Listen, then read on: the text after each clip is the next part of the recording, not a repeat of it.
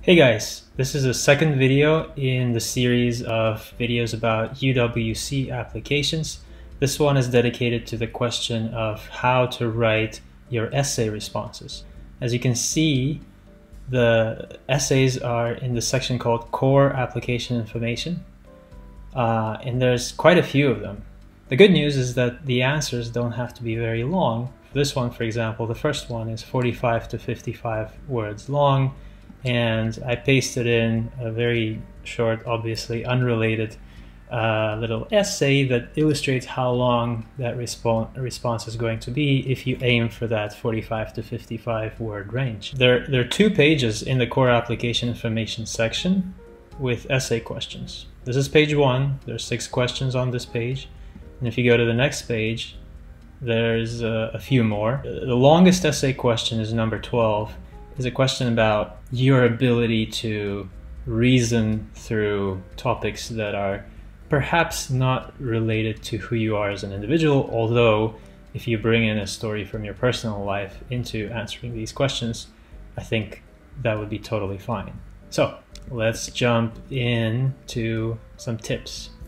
Tip number 1. Take your time to write your responses. You don't have to fill out those forms right away. You can fill out every other part of the application, submit your transcripts, submit your reference letters. Wait until you are sure that you have the best version of the essay that you could possibly have. Tip number 2, to facilitate this, copy all the questions into a separate document. Let me show you an example of what that might look like. I created a Google Doc and I just pasted all the questions into this document. Over time, I can write some responses. This is saved, and I just kind of can continue with this document without having to open the application form. You might use a Notes app so that it's always with you on your phone. You might use whatever text editing software you prefer for this. What's also nice about this is that you see all the questions in the same place. And so now you can start seeing how these questions perhaps are connected. Tip number 3, use your phone. One trick I would suggest is for each, maybe for each question, or maybe there are ways you can group these questions. You could create a group chat in Telegram, and then you can send yourself memos, you could send yourself voice notes, little inspirational quotes, or just thoughts that come to mind as you go about your life. And maybe you're not in front of your computer, but your phone is with you, so you can capture those things and keep them organized by topic. So that's tip number 3, use your phone. Tip number 4, understand UWC philosophy and their values. Go to their website and go to how to apply selection criteria and read about what they're looking for. There's 5 bullet points here. I'm not going to regurgitate them. Go to the website and read about them. But you have to understand what the program is looking for in their candidates.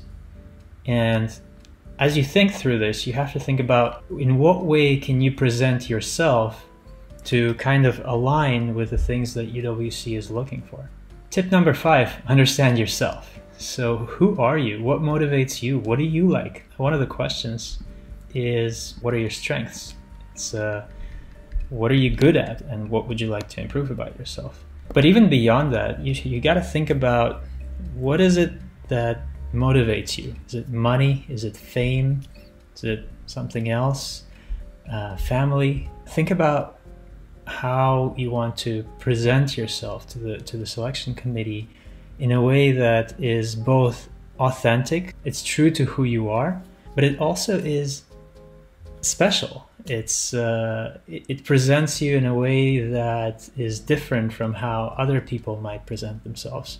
You know, for example, I'm sure that a lot of people will write about the importance of family in their lives, but can you write about that topic in a way that is unique? Maybe it's a story from your childhood. Maybe it's a story about your unique family circumstances. Figure out what those special nuggets are.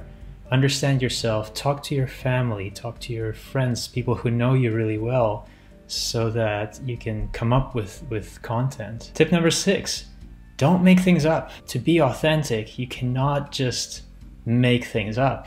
It's even going to be worse if you just go online and do a Google search and copy in some responses that somebody else has come up with. That will definitely not fly. You'll probably get nowhere with that strategy. So don't make things up, don't copy, say the truth.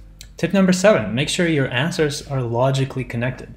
Again, if you go back to that document and you read through the questions, you'll see that there's kind of a natural progression of what are your motivations, what makes you special, who you are as an individual. Are you a good person? Like, what are your values are? So as you're writing your responses, make sure that you see how a response to one question kind of flows naturally from a response to a previous one. Tip number 8, don't proofread until the very last draft. Don't put your essays in front of your English teachers or your friends who speak English so they can correct your grammar mistakes. Don't worry about grammar until the very last draft, because the more important thing is the content that you put in there, rather than did you use the correct tense or did you use the correct syntaxes or punctuation.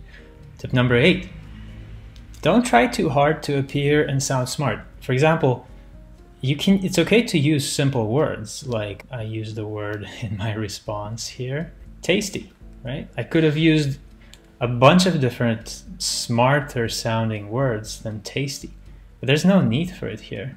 Now, there are circumstances under which you have to use a word that is a bit more advanced, but only use it if you absolutely have to, rather than using it because you want to appear like you know a lot of words. And the last tip, there is no right answer, okay? So just relax as you're answering these questions. Don't try to predict what the National Committee is looking for in the answer. Just try to be yourself, answer truthfully, spend enough time thinking about the question so that you answer it at a level of depth that you are happy with. But don't try to find an answer that isn't true to who you are. Okay, so those are the 10 tips. Use a separate document. Use your phone if you got one and you like to send yourself voice notes. Research UWC so you understand who they're looking for. Understand yourself so that you can paint the picture to UWC of who you are. Connect your answers. Make sure that one answer flows logically from the previous one. Don't rush. Take your time. Don't lie or steal. Don't proofread too early. Don't use big words. And don't think that there is a right answer. So those are all the tips I got. Thanks for watching.